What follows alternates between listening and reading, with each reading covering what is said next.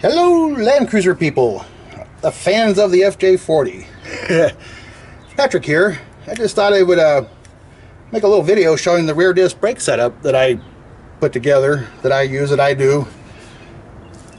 It is basically very easy. It's a GM conversion.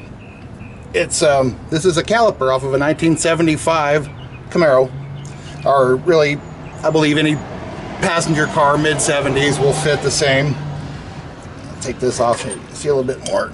These are just the standard pins here. Put the caliper to the side here. All right, this is just the basic bracket here. 4 bolts on here. I believe these are 3/8. I can't remember right offhand, but they're the ones that fit the best in the whole, of course. But this is what your bracket looks like. It's just a real basic bracket, 3/8. I actually have a guy that cuts these on a plasma table. He owed me a favor, so I had quite a few sets cut. That's the bracket, and then these are the little spacers that go behind it. If you look, there's a little lip right in here, and this fits right on that lip. You can see the spacers in here. I actually put 2 on this because of the way it lined up with the trail gear rotor.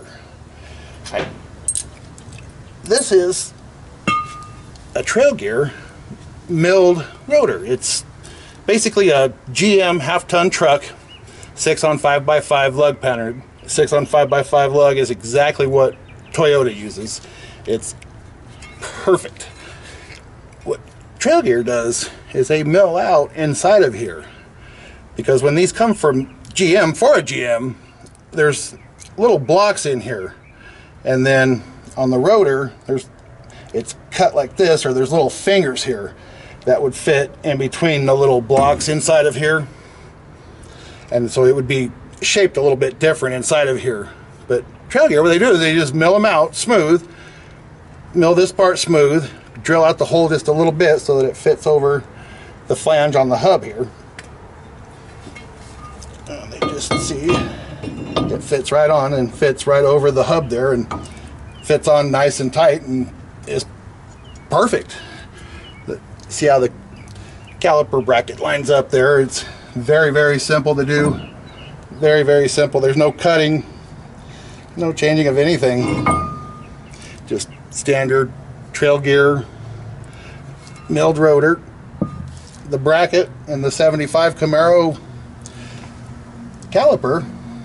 And then I run a soft line just so that whenever you take the caliper off, you can move it around and have some freedoms to do whatever. If you run a hard line to it, it just kind of makes it hard to work with in the end.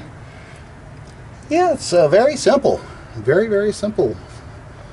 Like I say, I could probably cut those 1/4 inch, because I guess what happens is the trail gear mill sits back just a little bit farther.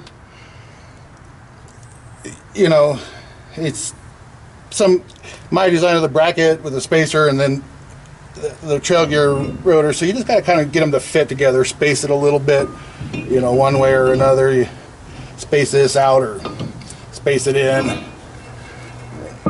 You can space the bracket a little bit either way to fit whatever centers best on the rotor. That's basically it. The Toyota rear disc brake in a nutshell. So the cost on this, I don't know, I sell these brackets I think for about 40 bucks a pair with the spacers, the trail gear milled rotors. These are actually only 55 bucks a piece from Trail Gear. Pretty smoking deal. Most of the companies that have a version of a milled rotor are 150 at least or more. And then the 75 Camaro calipers, I think loaded, you can buy these for about 30 bucks each. Loaded just means with pins and with shoes.